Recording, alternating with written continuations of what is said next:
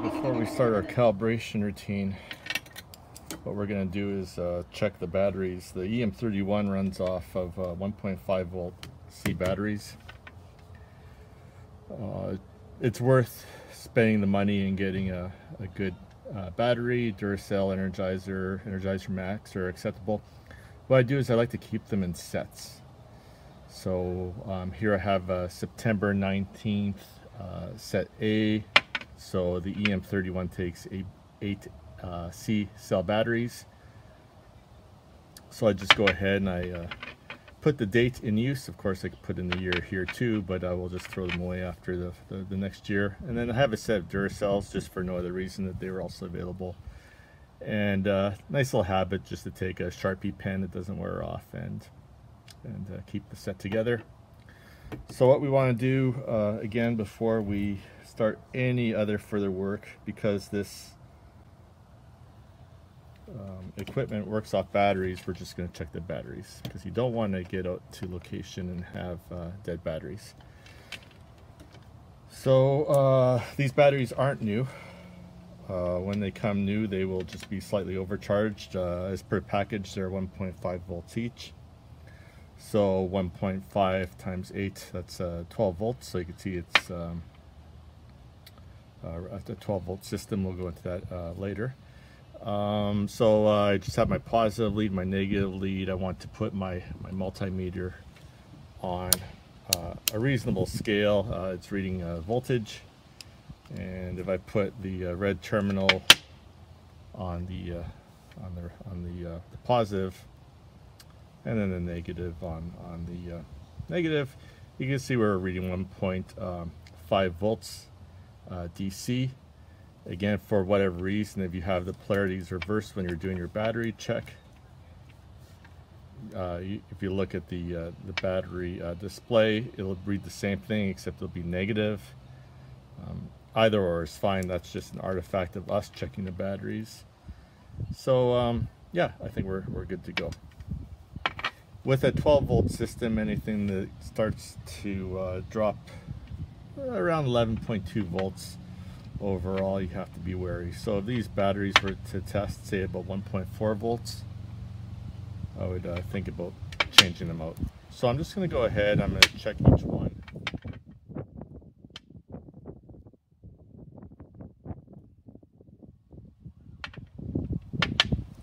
I'll speed this up for you in the video.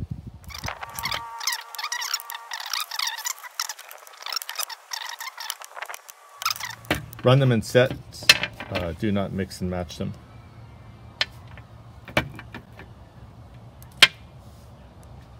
All you'll do is wear out your batteries faster.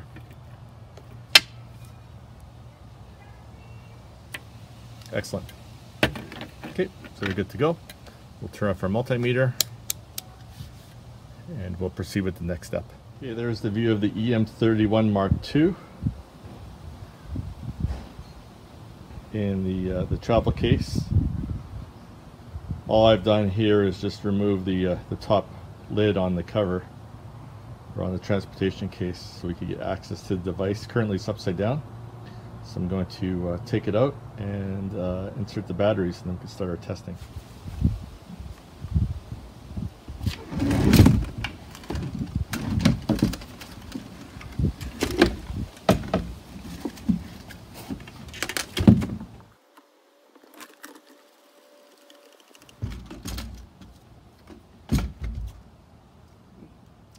There's a transmitter. It's red, it says transmitter. Be a transmitter and a receiver. Let's keep them separate for now. We're going to put batteries into the unit. Okay, there's the blue and it says receiver. So they'll only go in one way, the blue dot to the blue dot. It's on the other side, the back side, and the red dot to the red dot. Okay. Cover back.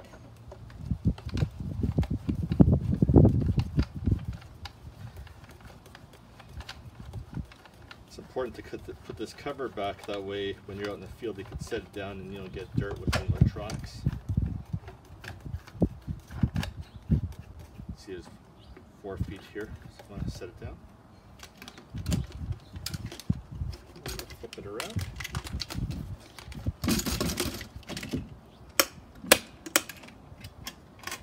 And there is the control panel. So now we have to get access to here to put in the batteries.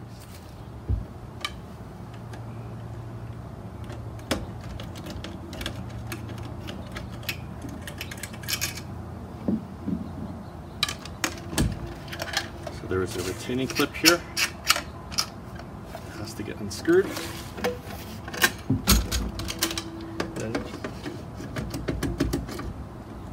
access to the battery compartment. So let's go put in the batteries.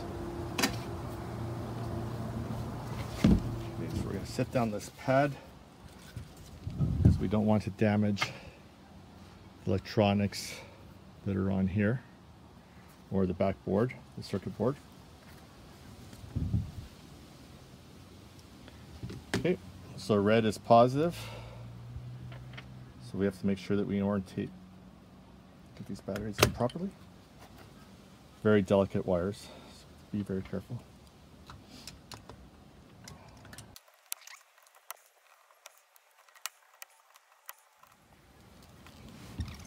So we'll just check it through the device itself. Again, positive to positive. Oh, make sure our scale is on 0 to 20. So that way we're checking the wires from the contacts to the circuit board. Everything is intact. Okay, if you troubleshoot this now, you don't have to do it in the field in case you're having power problems. Again, the polarity was reversed. So go ahead and change that. Everything looks good. We'll continue on. We won't do this for the second set of batteries. There'd be no reason to, because again, we're just checking the contacts from the circuit board to the battery holder. Okay. So that's where I unscrewed the port. And there was the handle. And then there's the circuit board in the back. Okay.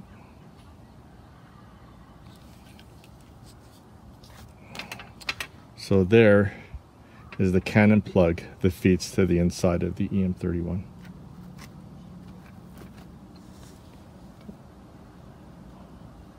You want to make sure that you're electrically grounded before you work on this. Everything here is rubber or plastic. Okay, let's go ahead and put it back in, and then we'll start our calibration procedure.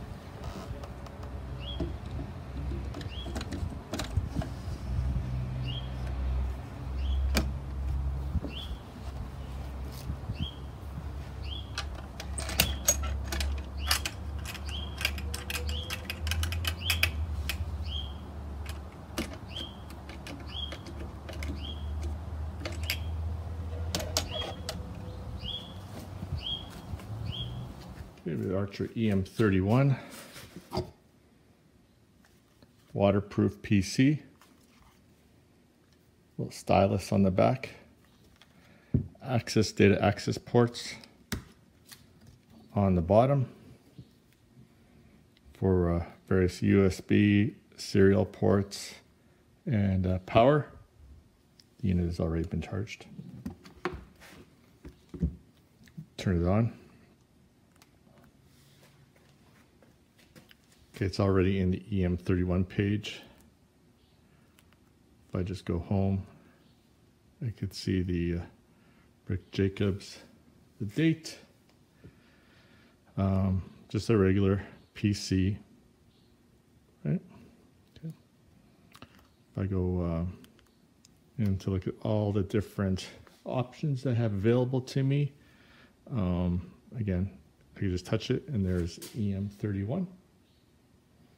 Okay, so we have monitor, survey setup, logger setup, GPS. We don't have any GPS on this unit. Display options. close that. And of course, exit. So we'll do monitor. Okay. And it says, please wait. Fix the problem. No connection or instrument off because there is no instrumentation hooked up. So we will hook up the instrumentation and then we will be able to continue. Fix the problem. No, to exit the mode. Okay, so we'll have to hook it up to the device and continue on.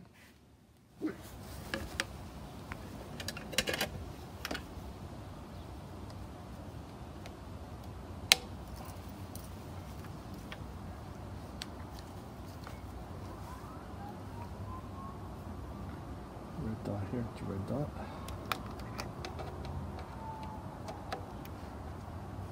Connection is made.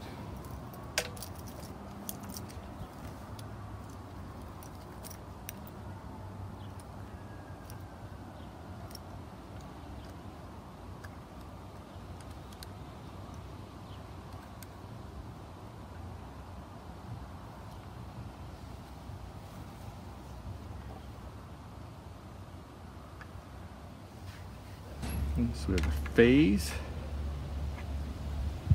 the battery. Now the battery's off.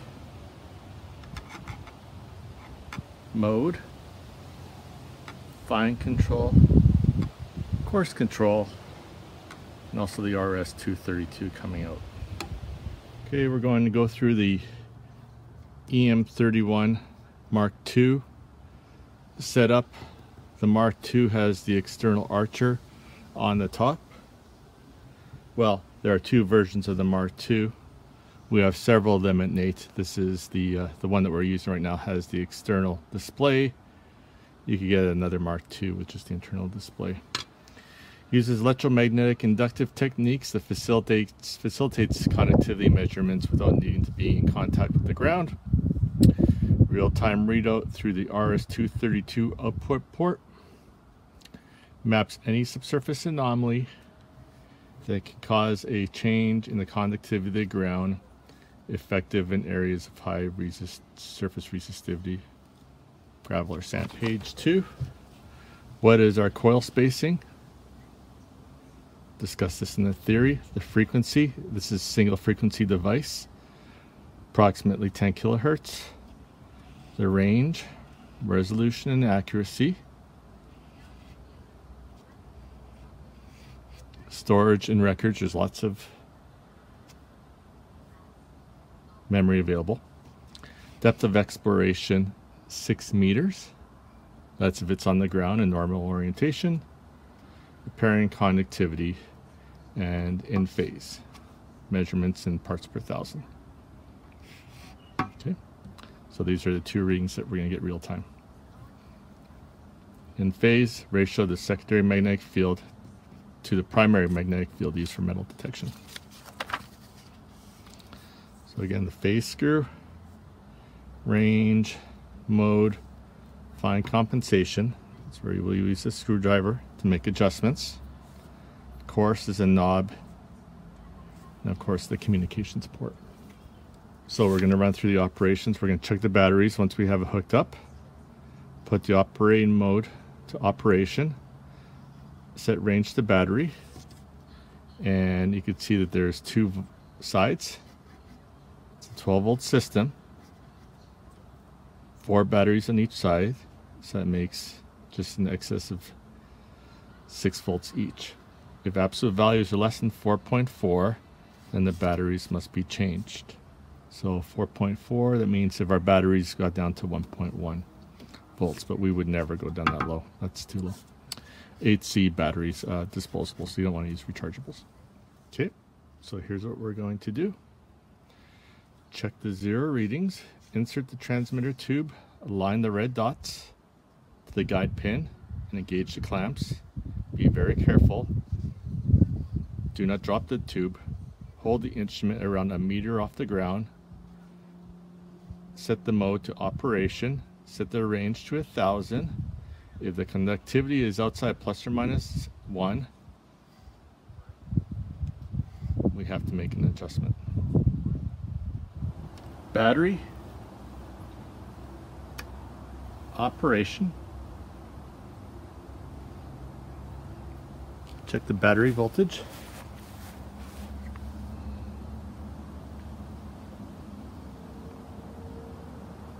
it should be on the bottom.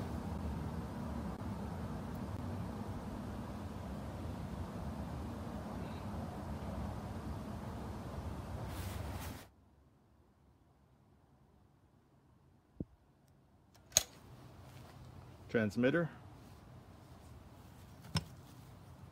transmitter,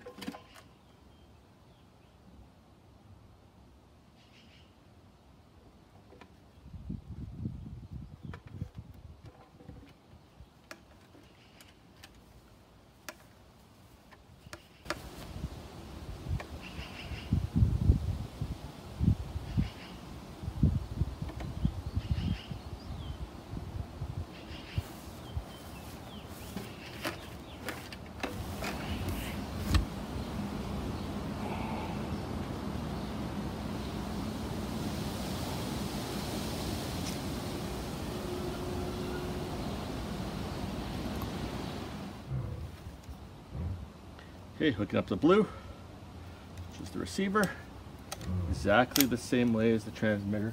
Make sure the power is off. Okay, just careful. Hold on, I'm going quick, easy.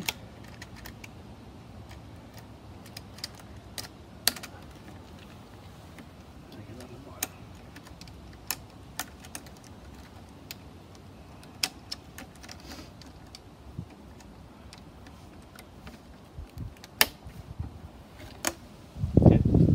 To 100. Operation, set the in phase measurement. It will be very hard to see. Right now it says I equals negative 0.2. In fact, all I did is off screen, I was adjusting the coarse knob. See if I turn it. I know you may not be able to see, but it says I equals 5.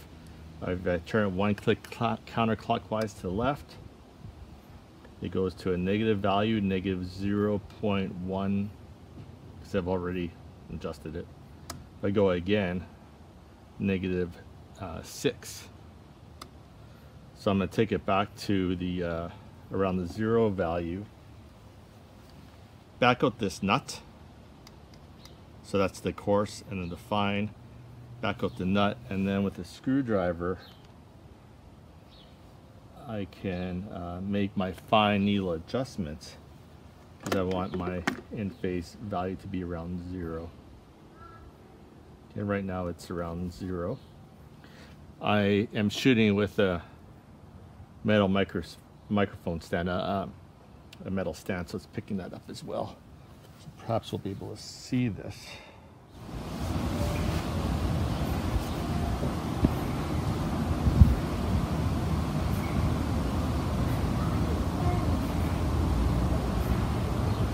Check the phase, put the mode switch to phase, rotate course compensation control 1 step clockwise. If the value stays the same, the phase is correct. If not, you have procedures to do another adjustment. And once you're done, you want to make sure the set screw is back to its original position. Okay.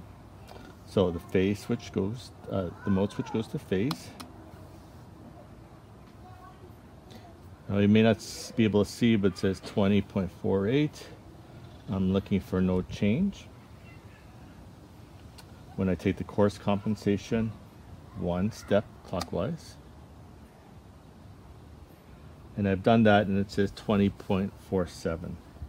So the value has to be within plus or minus 0.2. So we'll call that good. Put it back to the way it was. Make sure I lock down this nut. Okay, now I'm checking the sensitivity. Put the mode switch to comp. Rotate the course compensation control 1 step clockwise.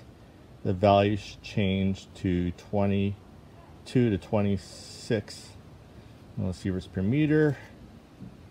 And this basically checks the sensitivity of the instrument.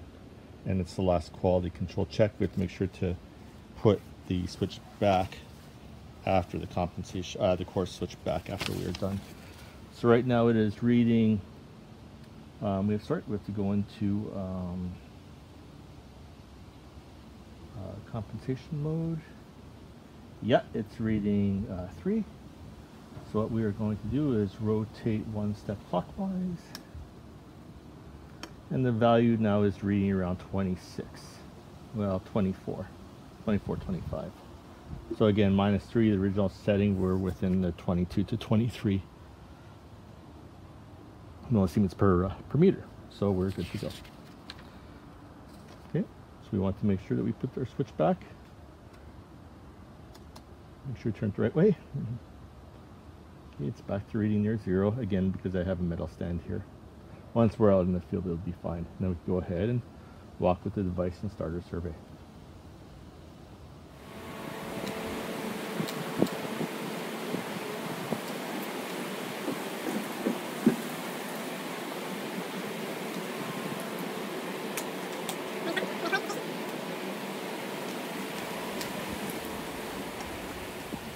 Like this, or you can record like this and walk.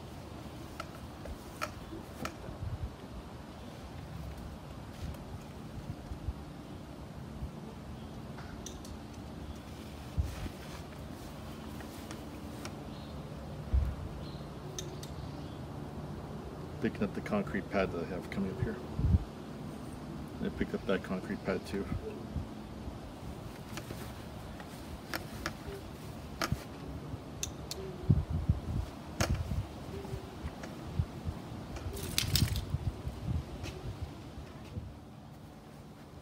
Okay, we want to take your measurements. Manually take measurements. And then stress receptacle slides right in there. Locked into place. And you want to take it off. The button will release that clip. Locks into place. Ready to survey.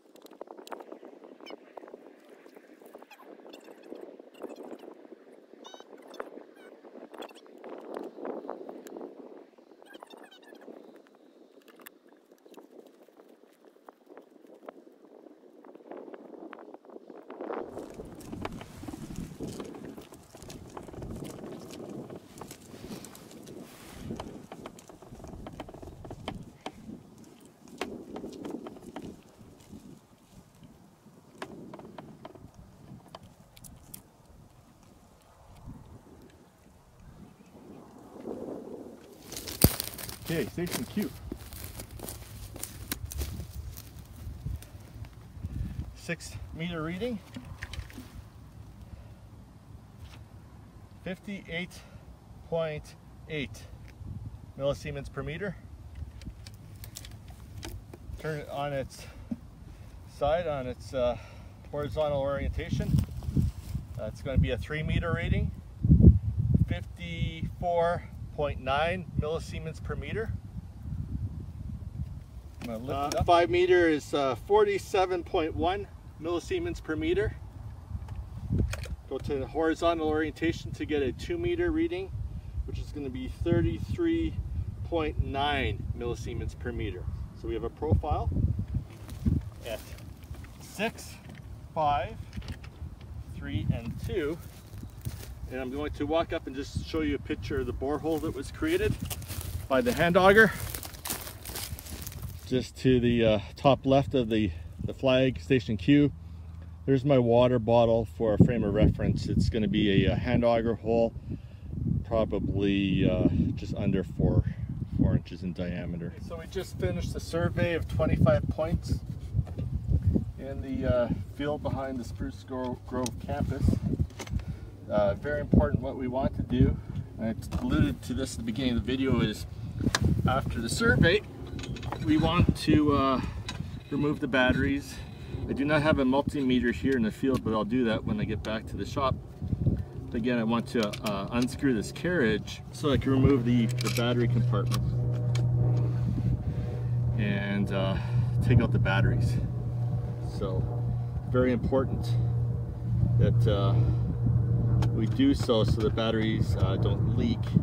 It may be some time before we continue on with the survey, or we survey again. So again, we want to have a foam pad to protect the back side of the circuit board. Set the batteries down, and again, when I get back to the shop, I will do a proper voltage check. Although I have been using these batteries for quite some time, and I could see that they were, sorry, I shouldn't use a screwdriver there. I could see that they were degrading. So just gently pop out all the batteries.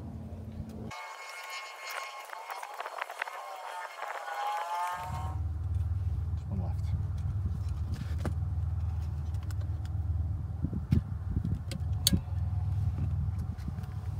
Okay, and then when done,